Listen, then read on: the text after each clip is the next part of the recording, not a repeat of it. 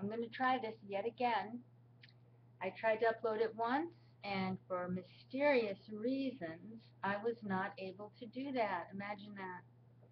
I have a lot of these problems, these kind of weird hacker mysterious reason problems.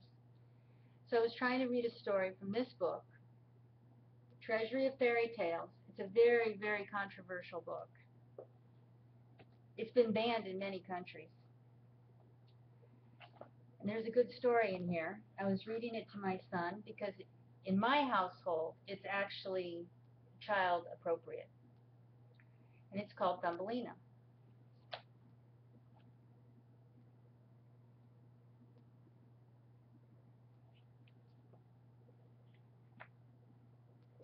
Once upon a time, a childless woman wanted a little girl very much. So much so that she set aside her fears and begged the help of a witch. "A little girl you shall have, dearie," the witch cackled. She gave the woman a seed to plant, and lo and behold, a single flower soon shot up. When the sky blue flower opened, out popped the loveliest and littlest blonde-haired girl, no bigger than the woman's thumb. She was named Thumbelina, and was given many luxuries, such as a walnut shell cradle with a rose petal blanket and a thimble of nectar to drink morning, noon, and evening. One night a wart-faced toad spied her through the window. "What a delightful bride she'll make for my son," croaked the mother toad.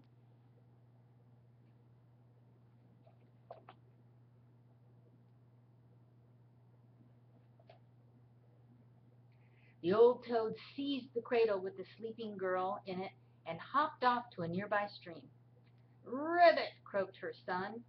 "Quiet!" the mother shushed as she set the cradle on a lily pad, "or you'll wake her."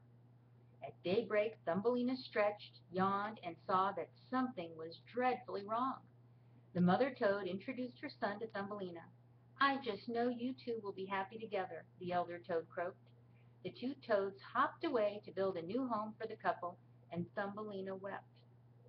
A school of pike heard her sobs and decided to help. They bit through the stalk of her lily pad, and Thumbelina drifted away on the water.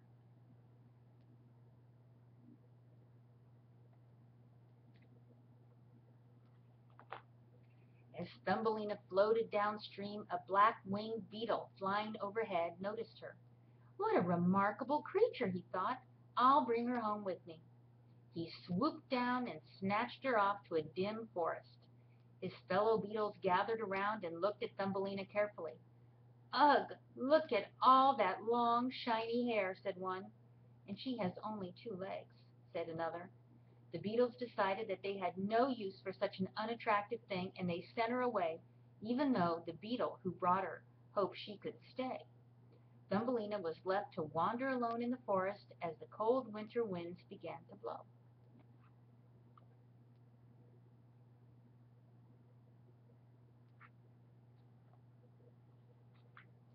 As she wandered, shivering and hungry, Thumbelina stumbled over a small hole in the ground. "Who's there?" demanded a squeaky voice. But Thumbelina's lips were too frozen to move. "Dear, dear," said a field mouse as she poked her nose out of the hole. "Come inside before you catch your death." The mouse could be quite friendly when she wanted something, and she offered Thumbelina a home for the winter. "But you must keep house and tell stories at tea time," insisted the mouse. "And do the same for my neighbor. He's a wealthy mole who, by the way, is looking for a wife." At that instant a furry head with spectacles poked its pink nose through the entrance.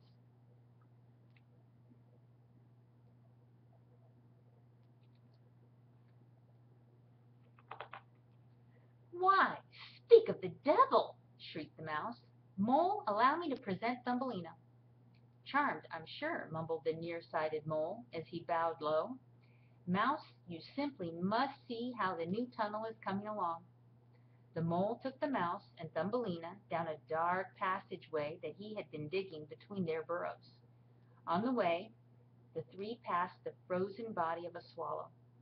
"Never mind him, Thumbelina," said the mouse. "Be glad you have arms instead of wings," muttered the mole, "and more sense than to let yourself freeze to death."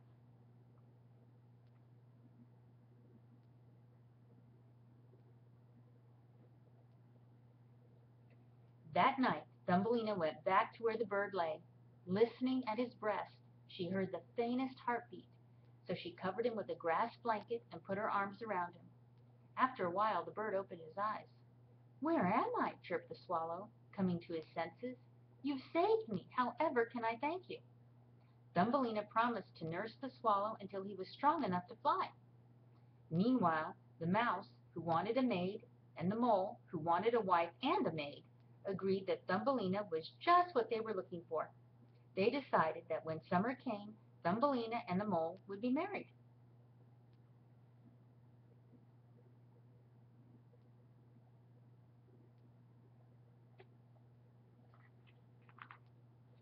The day came for the swallow to depart. He asked Thumbelina to go with him, but she thought it would be unkind to leave after the mouse had been so nice to her. The swallow sadly twittered goodbye and flew away. Down below, the mouse called for yet another tea-time story, and when Thumbelina returned, the mouse told her the mole had asked for her hand in marriage. Thumbelina refused to marry the mole, but the mouse insisted that she must. Soon the wedding day arrived, and so did the mole, wearing a frock coat and carrying two plain gold bands. Poor Thumbelina ran above ground. "Oh, why didn't I fly away when I had the chance?" she cried.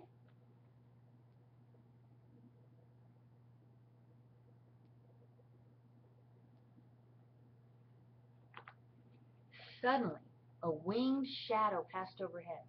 "Better late than never," called the swallow. "Will you come with me now?" Thumbelina joyfully climbed on his back, and the two flew south to a magical land of clear waters, powdery beaches, and flowers that blossomed all through the year. The swallow lowered Thumbelina onto a daisy and flew away. The girl looked right and left and noticed a handsome young man perched on a nearby flower. He had transparent wings and a gold crown, and best of all, he was just about Thumbelina's size. Their eyes met, and they fell in love instantly.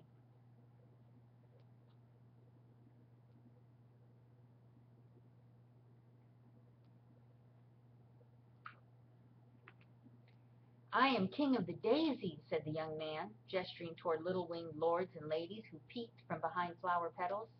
"I have thousands of subjects, but none like you. Be my queen," he begged as he kissed Thumbelina's hand. "I will gladly be your wife," Thumbelina replied.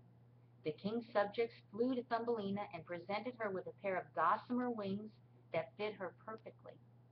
The couple then soared up into the cloudless blue sky, where, flying in ever-widening circles, the loyal swallow waited patiently.